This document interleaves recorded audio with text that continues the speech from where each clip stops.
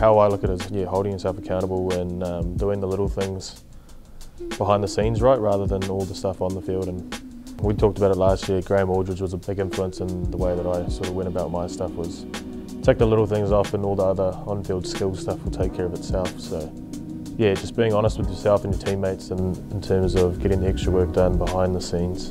I'm not a guy that sort of speaks out and says a hell of a lot or offers too much. I sort of one who takes it on board and more of an action leader guy.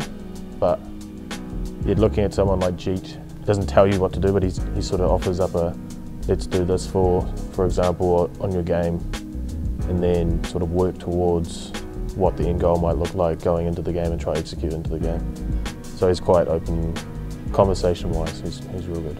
Kane, when he comes back and plays, is obviously inspiration for most people. So I liked Anton Devcic quite a bit, and yeah, just between those three guys, I guess the difference in how they sort of went about their leadership. So yeah, with Jeet, he's been captain for me the last 2 years. My game was, my training side of things was more get in the nets and bat for not very long and just sort of get out of there and think it was all right. But he sort of added a little bit more match awareness, and him developing my focus on things in training has definitely been a big help.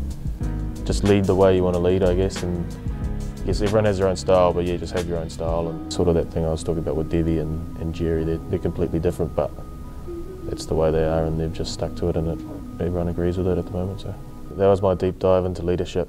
Hopefully you enjoyed.